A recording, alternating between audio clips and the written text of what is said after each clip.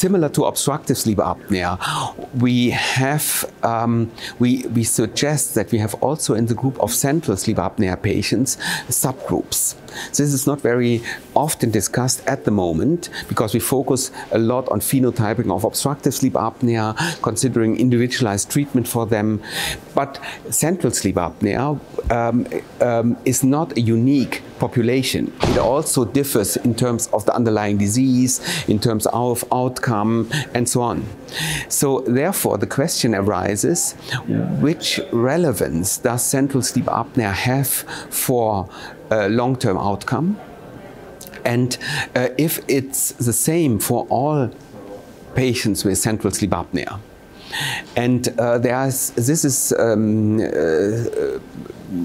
process which is only beginning. We are at the very early start of considering these aspects. However, we know that the outcome is poorer if patients suffer from more oxygen desaturations. So the hypoxic burden seems to be relevant not only in obstructive sleep apnea, but also in central sleep apnea. There are other aspects, for example, the respiratory drive, which may play a role. Those patients who have a high loop gain, that means a high respiratory drive, seem to have poorer outcome as compared to with a dampened respiratory drive. So these are two aspects of